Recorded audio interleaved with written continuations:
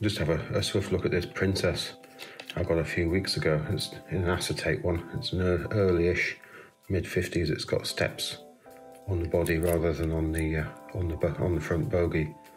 No coupling either. So body's in fairly nice condition, although it has some warping. If we look down it, there's a little distortion here. So probably sits somewhere between a plunger Princess and sort of 1955, 56-ish, I imagine. The swap over to polystyrene instead of acetate, so it's showing its age a little bit. I believe earlier ones had a slot in the back there for that drawbar to run through. I'm not sure the date that swapped over. So plain valve gear. I love the plain valve gear. Really lovely looking thing. So we have a look at those wheels. They're fairly dull, aren't they?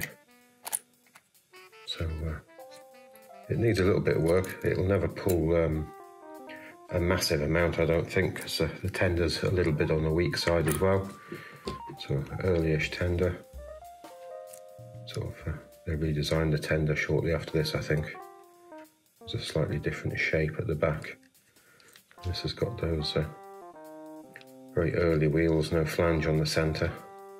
You can see it's split down the middle of the chassis. It's all glued together, so you can't get it apart. Very, very shiny. There's a little bit of warping going on there as well.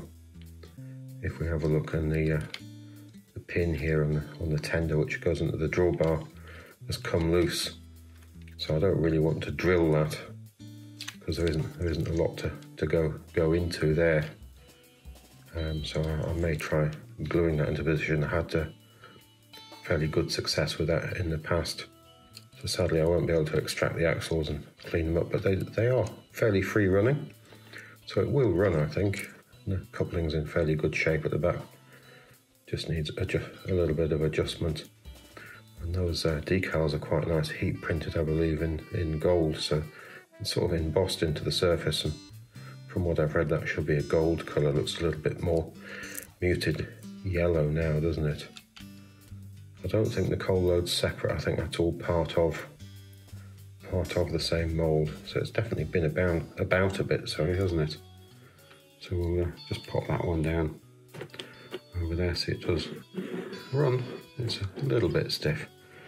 So we'll just pop this upside down and we'll have a look what happens when we apply a little bit of power to the old wheels. This blue thing sending the colour temperature wild on the camera here.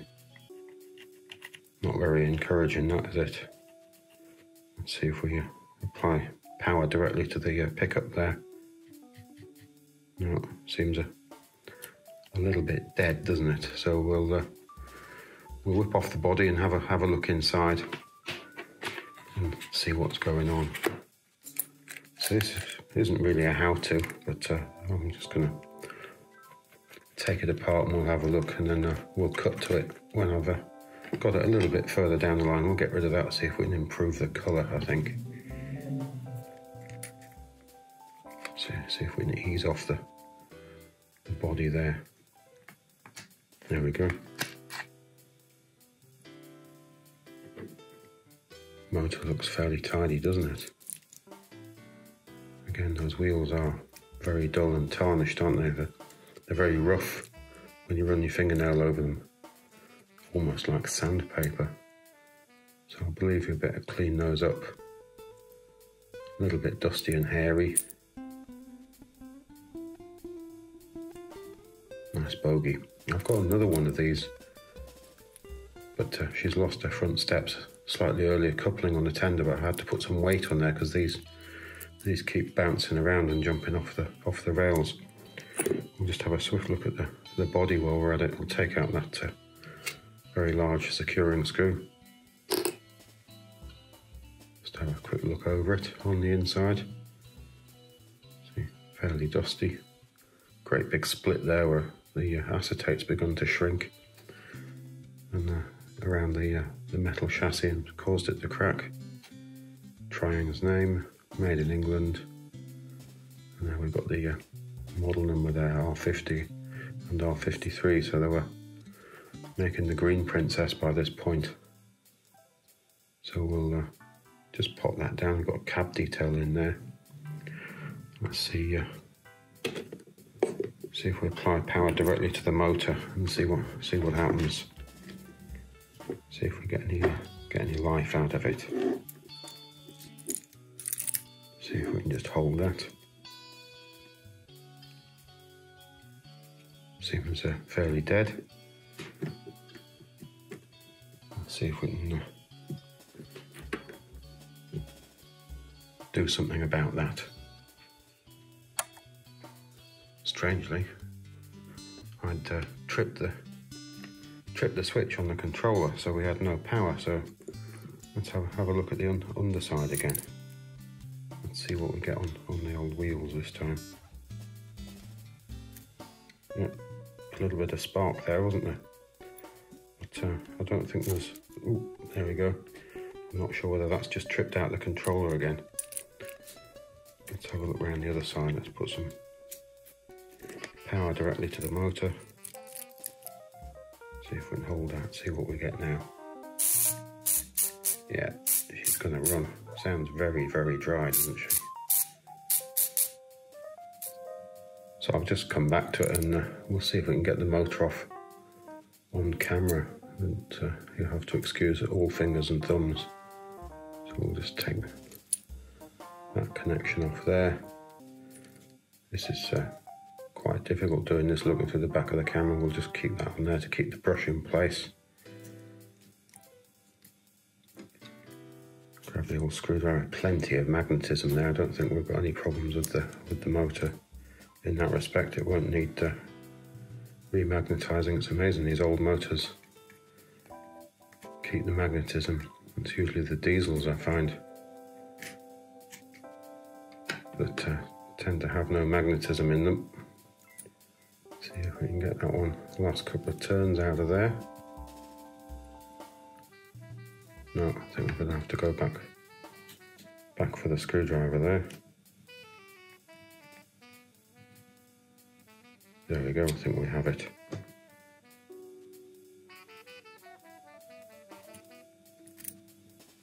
Just pop that to one side. See if we can ease the motor out of there. I'll just pop the chassis down for a moment. Have a swift look at the motor. So fairly dirty. Could do with a little bit of a clean. Slightly earlier design without the felt pad at the back there. And that's interesting, it's been soldered, the worm's been soldered on. I don't know whether that's an original or a fix, but we'll see. As I say, there's plenty of magnetism there with that motor. Pretty good. So we'll not have to get down to remagnetising that. It's a fairly good snap there as you turn it round, as the magnetism grabs each time. So we'll pop that down. Have a look at the chassis. I think what I'm going to do with the chassis is remove everything and go for soap and warm water to start with, and clean the whole thing up. So let's just have another quick look at that motor and see if she runs a little bit smoother off the chassis. Got the controller definitely with power on it this time. The trip switch hasn't gone. Definitely sounds a little bit dry, doesn't it? So I think if we give that a little bit of oil. So put a little bit of drop on the bearing at the back and some on this felt pad here.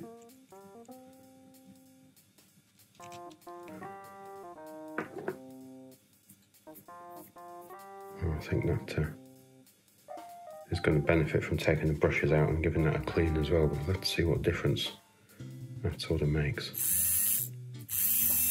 Instantly different, isn't it? The magic of oil, eh? And there is, for those of you who've done this before, the smell off these motors is something else. Just pop that down. Do that all day. Get a bottle that smell. Let's just put the cap back on here. Give the fingers a wipe. Sorry about that. So I think we're going to have to take various bits and pieces off this. I'll see what I can do while we're on the camera, and we'll might have to break from it at some point if I come up against a part I can't do. Looking through the back of the camera here, or the telephone, and there is a part just dropped down there. We've got that. It's just that little spacer washer there from there. So I'll just remove that. There's quite a bit of rust on these, so we'll have to have a look at cleaning these up in a kind manner. Just pop those to one side and pull off that rod. Whoops. Stuck to the motor. There we go. See how dirty those are on the back side there.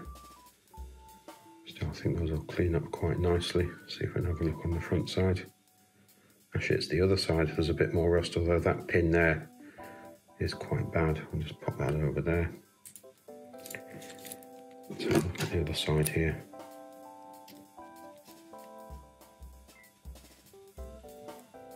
There we go. Let's see if we can not drop the little spacer this time.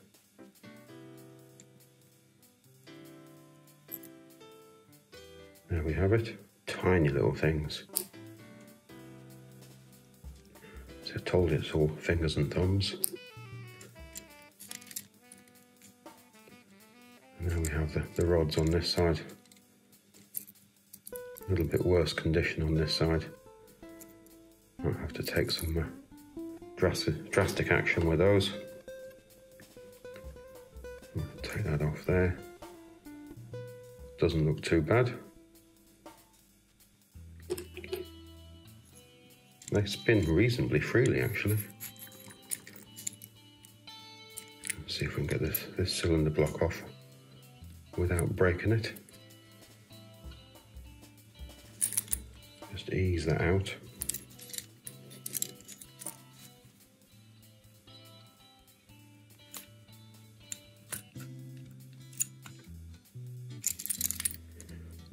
So I thought that would have just jumped out. They normally fall away when you don't want them to. Sure, take the bogey off and get a bit better grip on it.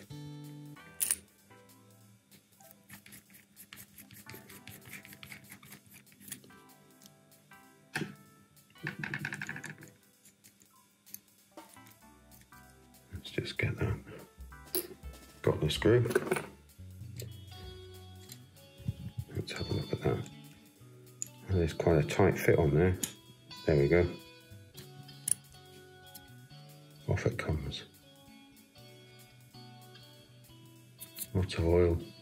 I don't know whether they're made out of acetate or something slightly softer. There's a little bit of flex in it, but going to be quite careful with that. Again, a little bit of rust in here. Pop that down. Take the rear truck off here.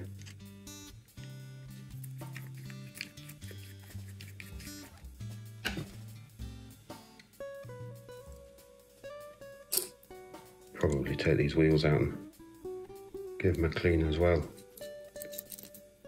So leave that till later on. So we just need to get this wiring off here before we can give it a bit of a wash. So we'll have the screw out of there as well, out of the weight on the top. I'm sure there's technical terms for these items. So we'll put the other screw in there, and then we'll get the collection plate off the bottom too.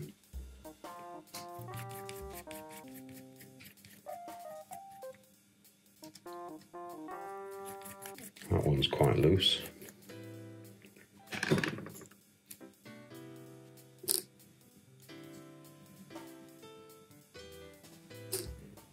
go. These phosphor bronze wipers, oh there we go, the dry solder joint on there. No wonder there's not much pickup from the wheels, so that's made extracting that a little better, a little easier should I say. So that's going to take just a little bit of cleaning up. You saw there was an insulating card insulator there. Let's just pop that down to insulate the collection plate from the chassis, so it's quite important to keep that, otherwise the whole thing, let's see if we can get that in focus again, the whole thing will keep shorting out. It's, there's a little bit of bending and going on in these. I don't know whether that's been done to improve the running of the model. Still, we'll come back to that later. But here we go, we've got the chassis pretty much down as far as I'm going to take it apart anyway. I'm not going to start extracting wheels and getting back into quartering. Drive gear in there looks in fairly tidy condition to me. So we'll give this a wash in some warm soapy water, I think.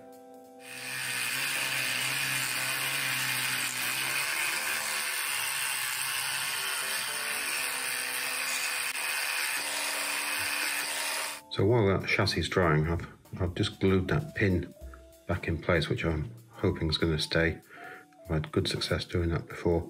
I've just begun to clean these tender wheels up, so I've done this one just with a little bit of soapy water on the cotton bud, and then just gently wet it and roll it around, and then use the dry end. And they're not that dirty to start with. I don't think it's done very much work. So you can see you're going to get quite a bit of dirt off there, so I'll just continue to clean that up, and we'll hopefully have those as good as they're ever going to get.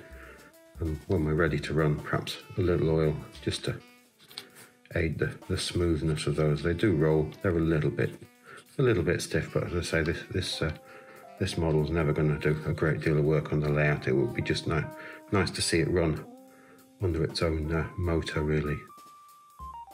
Now that chassis dried up quite nicely. In the end, I just left that overnight just to sort of air dry, and we'll sort those wheels out a little bit later on. Whilst that was drying itself, I finished off the tender, and I've done the front bogie. I didn't remove the wheels, it wasn't necessary.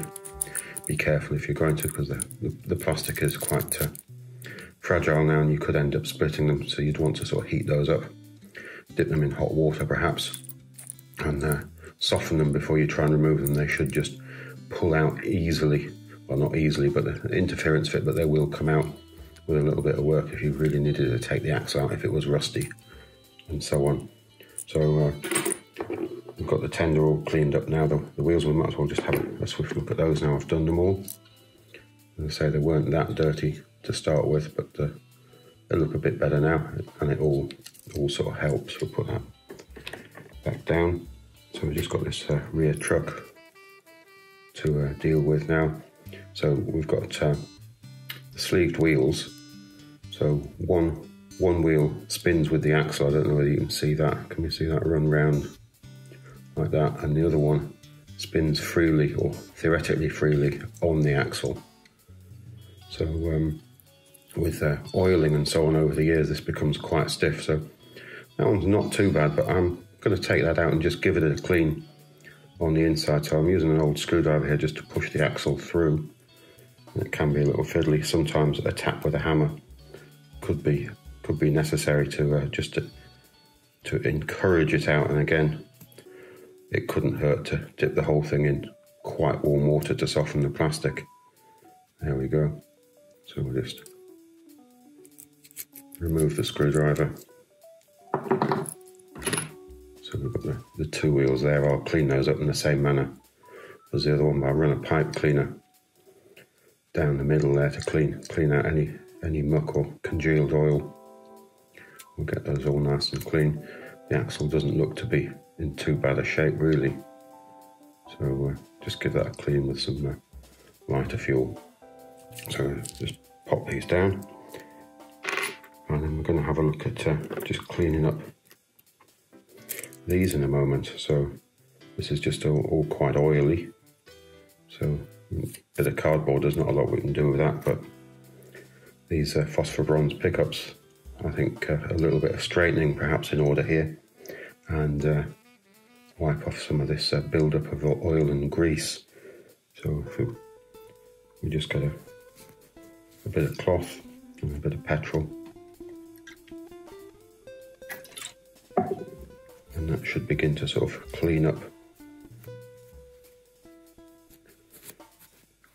get off what we can, and then we use the fiberglass pen just to clean it up a bit more.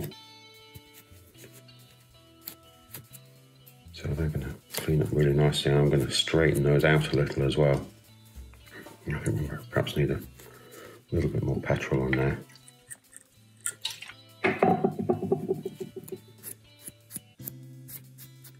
So there'll be years of dirt really on there, and give that plate a little bit of clean. Sorry, a little clean.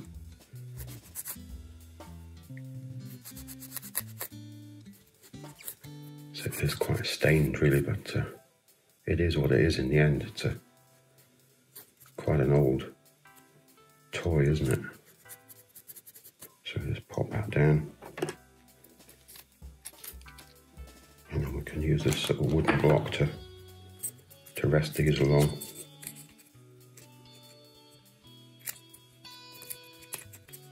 That way around. And we can give those a good clean with a fiberglass pen. So it doesn't take much.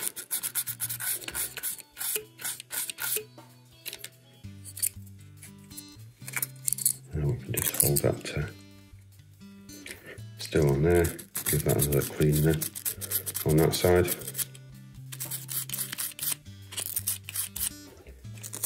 So it is all fingers and thumbs when you're trying to do this through the back of the camera, or the telephone as in this case. See if we can keep that in focus.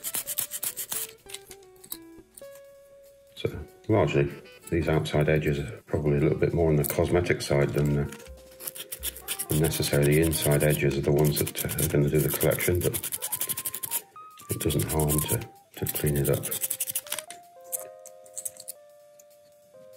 So that's looking a lot better, isn't it? We'll just give that one a bit more of a go along there.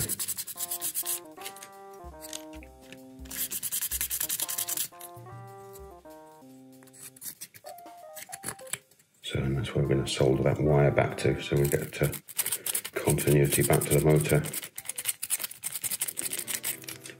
We might as well go for both sides of that one, I think.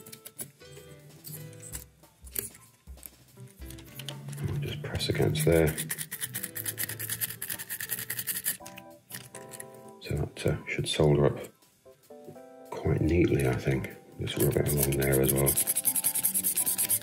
Just give that a bit of a clean. There we go, so we'll have to get some of these things reinstalled in a moment. So I'm just going to take the thick of the dirt or corrosion off the wheels. I'm just going to use the fiberglass pen on the wheel, and I'm going to rub it backwards and forwards down the track like this, and see if we can improve the surface of the wheel. We'll do that a few times and then we'll have a look. I think you'll be able to see that that's beginning to improve. No end. We'll get the thick of it off, and then we'll get the motor back on, and we'll finish it off with the motor in place to spin the wheels. But I think the heavy stuff needs to come off like this first. So let's see, it's going to be quite a boring sort of a job, possibly quite satisfying. Let's have a look. See, that's coming together quite nicely, isn't it? So I'll get on and do that, and then we'll get the motor back on, and that wiring soldered onto the collection plate as well. So that's going to be just fine, I think. And then hopefully we'll get it to run.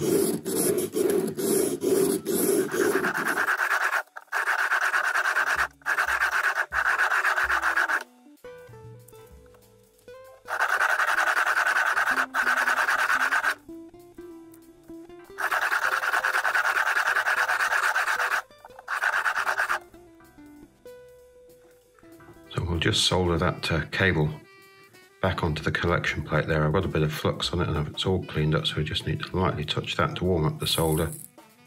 Let that cool back in, and there we have it, a nice simple joint. So I'll just get this collection plate back on, but you can see I've got the insulating card there. And I've got the hole lined up with the collection plate into the screw hole there. And we'll just slot that back down. Let's see if we can line this one up. There we go, see if we can get one of the screws back in the hole there. So here's all fingers and thumbs again. There we go. See if we can give a couple of turns on the screwdriver there. Get that back into position. We'll only put that in loosely while we pop the other one in position. So the toothpick's just holding, not toothpick, cocktail stick, sorry. Just holding it in position. He says, hopefully. We'll just pop that back in the hole. There we go. Give that a little turn backwards so it drops into place. Try and prevent it cross-threading. We'll just leave those loose for a moment while we have a look. That seems to line up pretty good. Just nip them up. Just going to get the motor back in position now. So we'll just drop it into the slot there. Might just need to turn that worm a little bit there so it sits into position. And the wire just coming behind there. And then we'll get a screw to hold that in place there. Again, fingers and thumbs. See if we can get a little turn on that.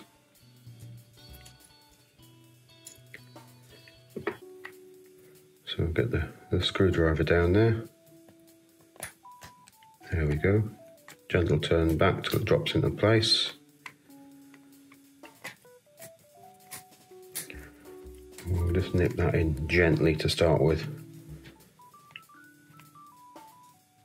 There, we won't over tighten it. See, that turns nicely, doesn't it? There we go.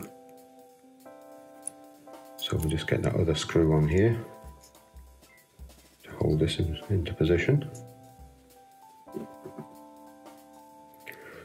Or whether there should be sort of a tag washer soldered onto that, but it seems to have just been wrapped around. It looks fairly original, doesn't look like there's ever been any solder in there. We'll just leave it alone. It seems to have done its job for now. Whoops. We'll just nip that up. We might need to adjust the angle of that in a moment.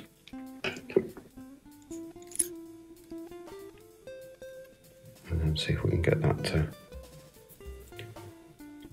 connector in there behind the arm.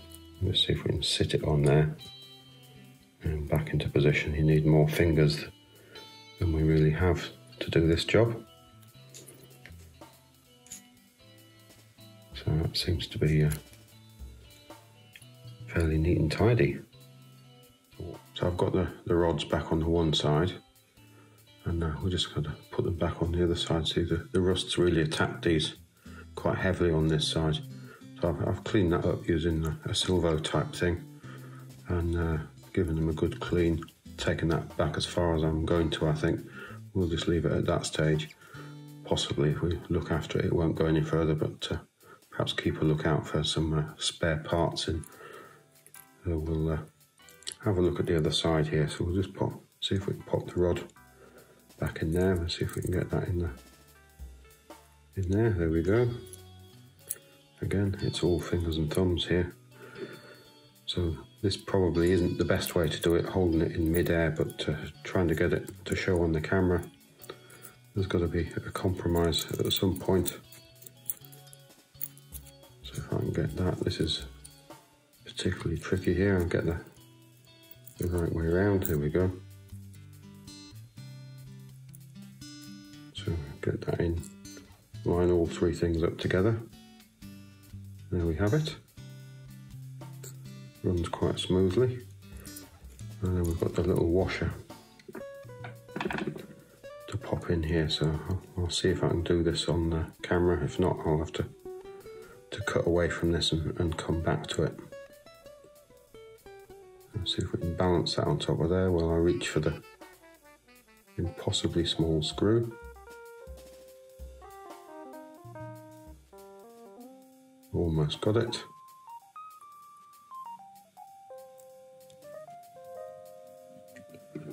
There we go, see if we can get the whole thing together. There we go, all in.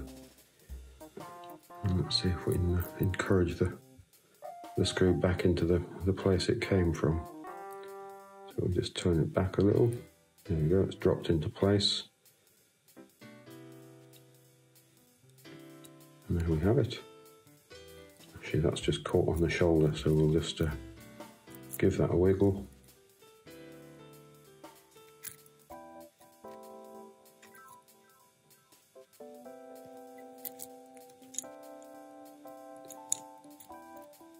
There we go, just take it up and then screw that down. There we go, got it that time.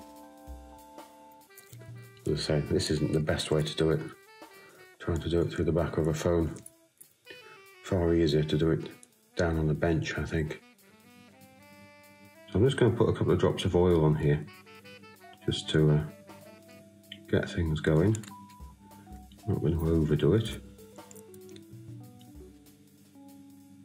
Another one there. Again, trying to do this while looking through the back of the camera is quite tricky.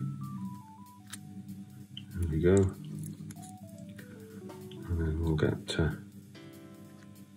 down there, in there, in there, and down there, and a little down there. I did put some on the motor a while ago, but we've left it. This is a couple of days since I ran the motor. I don't think it had oil for quite some time at that period, so let's stick that on the rolling road and we'll see how that goes. There we go. We'll turn that on.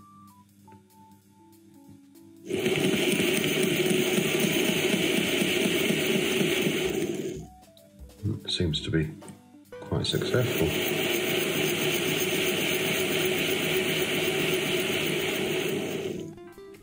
And we'll do it the other direction one more time.